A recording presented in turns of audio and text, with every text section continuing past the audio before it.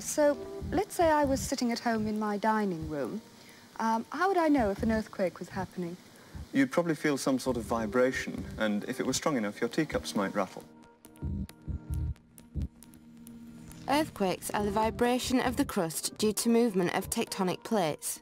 Plates don't move smoothly. Sometimes they get stuck and pressure builds. When the pressure is eventually released, you get an earthquake.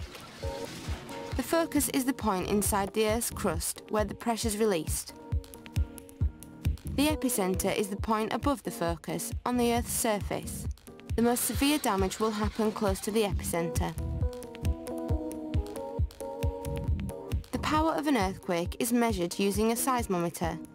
What's it called, Chris? It's called a seismometer. Which plots vibrations on a seismograph. The strength of an earthquake is measured on the Richter scale, which is numbered 0 to 10. Lower down the scale, perhaps you hardly feel anything, do you? That's right. At intensity 2, you need to be in bed with flu or something like that, in a very favourable situation to feel the event. An earthquake measuring 1 or 2 on the scale is very common. They're so small you can't feel them. Right, prepare yourself for a horrible paragraph. An earthquake measuring 7 or 8 is devastating. People die, homes are destroyed, fires spread and water is contaminated. This was a 4-story building. There's only 2 stories above the ground now. There are landslides and tsunamis flood coastal areas. Oh, I'm glad we got out of that. It's over now, don't worry. Look at this cute dog. The impact of an earthquake is dependent on other factors too.